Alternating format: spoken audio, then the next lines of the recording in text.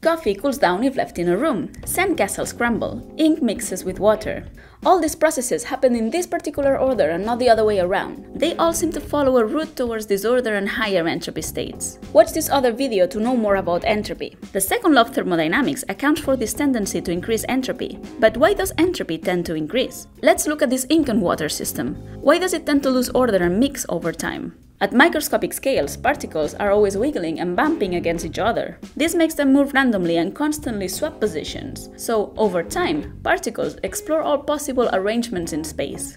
In a glass like this one, there are around 1 septillion particles, meaning water molecules and ink pigments. So there is an incredibly huge number of possible ways to rearrange them. Each different arrangement is called a microstate.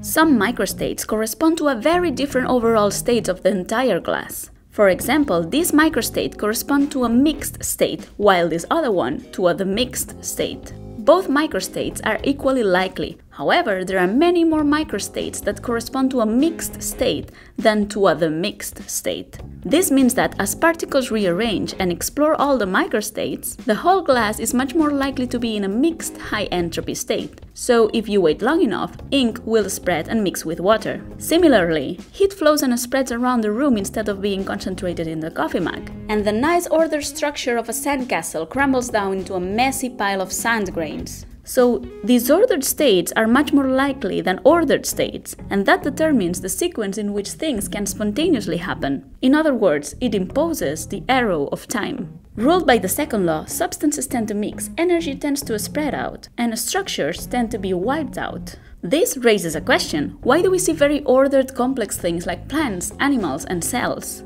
Well, the tendency to increase entropy applies only to isolated systems. Plants, animals, and cells are not isolated at all. They continuously exchange substances and energy with the surroundings. Living systems exploit this trick to order themselves at the expense of their surroundings. In this way, they manage to create the stunningly complex and interesting structures that we see throughout the living world. Watch other science sketches to learn more.